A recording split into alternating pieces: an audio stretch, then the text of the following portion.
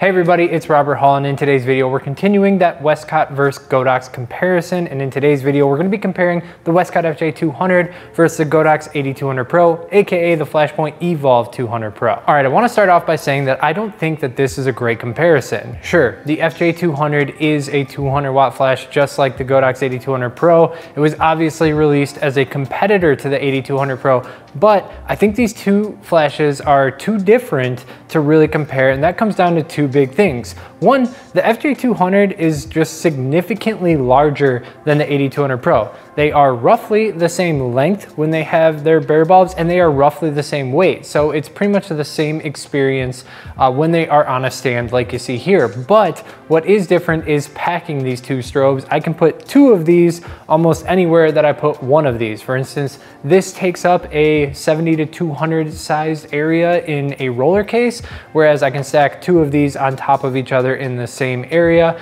And it's even less space if we have the fresnel head on here instead of the bare bulb, which brings me to my second point. The FJ200 does nothing to compare against the AD200 Pro in terms of that multiple head design, that modular design that people love so much about the AD200 Pro. Now, maybe you're not an AD200 Pro owner, so you don't know what I'm talking about here. All I'm talking about is this, the bare bulb head can be exchanged with a fresnel head, and then you've got a flash that is just compatible with an entirely different lineup of accessories such as Magmod equipment or anything really optimized for a speedlight. Now the bare bulb and the fresnel head, these two heads right here, those come by default with the AD200 Pro, and there's also this round head which was released a little bit later.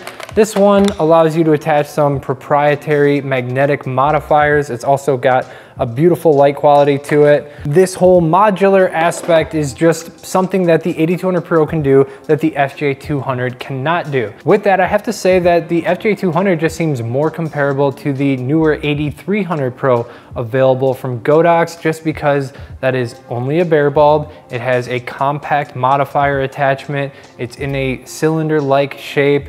Really, the AD300 Pro is even shorter, even more compact, although the FJ200 is much lighter. Now, if you exclude that additional functionality with the fresnel head, with the round head, then sure, we can start looking at these two lights and seeing how they compare head to head. Now, we already went over the head options available on the Godox AD200 Pro. The Westcott FJ200 is, again, only a bare bulb design. On the front of the Westcott FJ200, we have a bulb that is kind of recessed. If you're looking at it from the side, the bare bulb protrudes from the front just a little bit. So it's not like a Pro Photo product where the bulb is recessed deeply and then covered and protected by some type of glass, which has pros and cons. Instead, you're still getting most of the bare bulb effect here, in that this is going to spread out really wide, fill a softbox well, so it doesn't have those cons of the Pro Photo system. But at the same time, it's recessed to the point where, you know, something might bump into this and you're not just immediately going to break that bulb because it's not just hanging out all loosey-goosey. So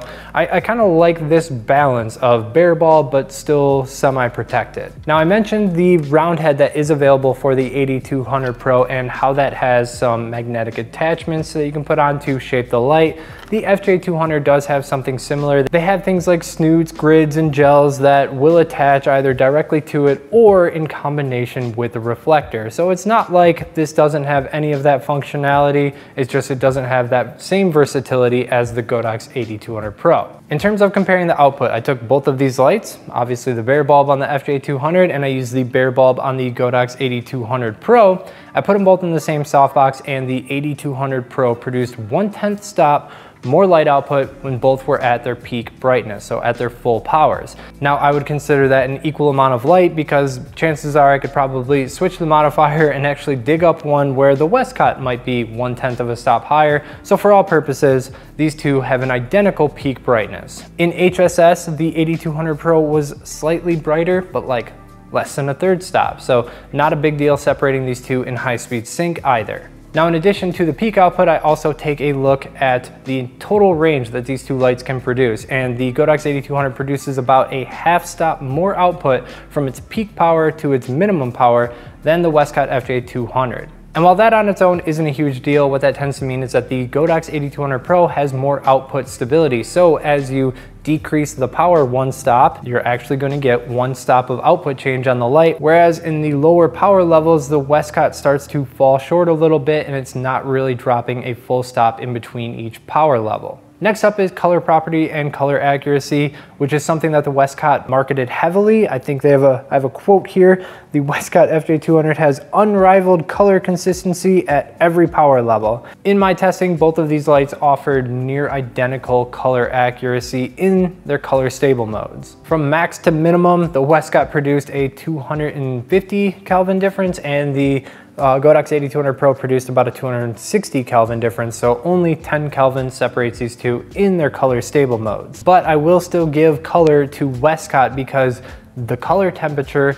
on the FJ200 is closer to daylight than the Godox. The Godox starts to creep up over 6,000, whereas the Westcott really hugs that 5,500, 5,600 Kelvin range. Now both of these lights have a color stable mode and an action freezing mode, and in that action freezing mode, the Westcott FJ200 did have better color stability than the Godox AD200 Pro. All right, in terms of battery, the Godox AD200 Pro battery slides in on the side and it has a flush fit. On the Westcott, it loads in the bottom and it does stick out a little bit. The Godox battery is capable of recycling full power 500 times, the Westcott FJ200 only 450. A little note here, the Westcott FJ200 does have an AC adapter and it just takes the place of the battery. Very seamless integration there. There is no such accessory on the Godox, so that's an advantage for the Westcott. Now in terms of recycle, when they are at full power, the Godox recycles in 1.8 seconds.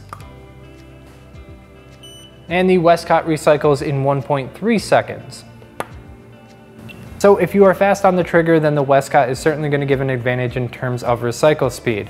While filming this video, I completely forgot to talk about the T.1 flash durations, and the reason I forgot is because, again, they're practically the same. In their action stopping modes, both of these lights perform the same across all power levels. All right, let's talk about functions real quick. Apart from that head modularity, there are very little functional differences between these lights. Both of them offer high-speed sync, both offer TTL, stroboscopic. Both of them can be controlled wirelessly from a trigger throughout all their modes. Both of them have that color stable and the action freezing mode. Both of them have a slave function and both of them are part of a bigger series of lights, which we're going over the entire series of these lights, so that should be pretty clear. There is a minor difference in terms of LEDs. Both of these have a very low powered LED that you can turn on. You're not going to be able to use this to light a video. At most, you're going to be able to use it to focus in the dark. But on the Westcott, the FJ200, only one head, we've got the LED right here in the center. On the Godox AD200 Pro, it depends what head you're using. So on the barebulb, you have no LED. Fresnel head, you have a very strange LED on the top.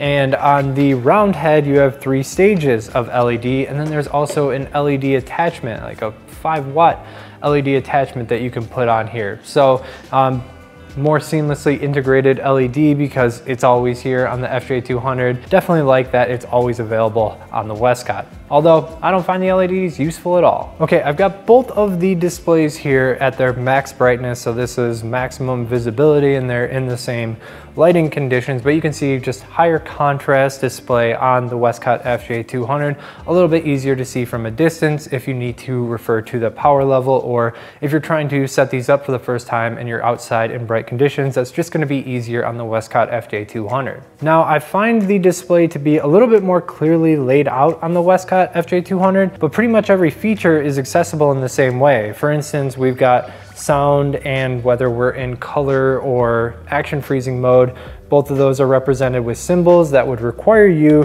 to go into the menu to change, and that's exactly the same here. We've got the sound available, we're in color stable mode, and we would have to go into the menu to change them. All right, in terms of the default stand attachment that comes with it, I'm gonna hand it to Westcott again. They've just got a smoother, more sturdy, feels more well-built experience. However, there is no screw to tighten down the umbrella on the FJ200's attachment like there was on the Westcott FJ400. So you've got the friction clip only. So on both of these, if you put an umbrella in them and the wind blows the umbrella, it's designed so that the umbrella will slide out, and there's no way to really lock those down on either of these default stand attachments. All right, both of these strobes have a proprietary mount that allows you to attach them to a small amount of light modifiers, but both of these can also fit into a Bowens S2 bracket, making them compatible with any Bowens mount modifier. So for all purposes, you can consider them equally compatible with the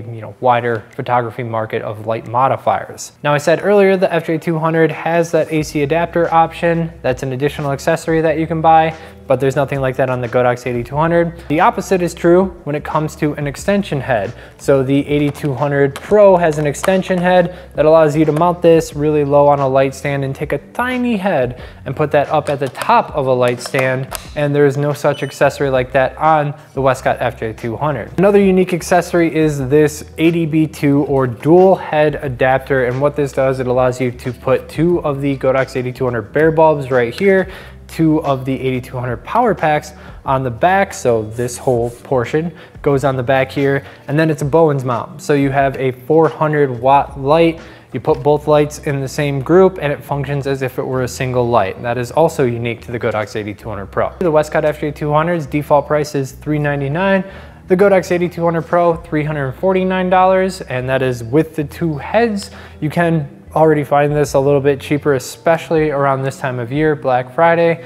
I'm gonna give the edge to value on the Godox AD200 Pro just because it's been out for a little bit longer. You can get it under $300 at times, whereas this would be 30% more than that. So I do think that the AD200 Pro is a little bit better of a value, especially because it has those modularity aspects that the Westcott FJ200 just can't compete with. That being said, we've got those better recycle times on the Westcott FJ200. So if you're really looking for something that can keep up with fast-paced shooting, then this is just going to be better. But I think anybody who's banking on that 1.3 second recycle time at full power, you just need to look at a more powerful light, because using a light continuously at full power at its peak recycle time, you're just going to run into thermal issues and possibly even degrading the light long term. So if you're looking at this and thinking, oh gosh, 1.3 seconds, I'm going to use that all the time, look at a bigger light. And as I said in the 400 comparison, I think for most users, it's not about how two lights stack up, it's about how the whole series of lights stack up, and there just simply are more options under the Godox series or Flashpoint series than there are currently available under the Westcott FJ series. All right, I hope this answered any questions that you have about these two lights and how they compare to one another. I will be following up with the FJ80, the speed light from the Westcott series, versus the Godox V1, Godox's round head speedlight, and I'll also be doing a video covering the XJ2M trigger that controls the FJ series, so keep an eye out for both of those. Subscribe if you want to catch those. Leave a like to this video if it helped you out. Both of these lights are linked in the description below if you're looking to purchase them, including the holiday deals on the Godox AD200 Pro. If you have any questions, leave them in the comments and I'll catch you in the next one.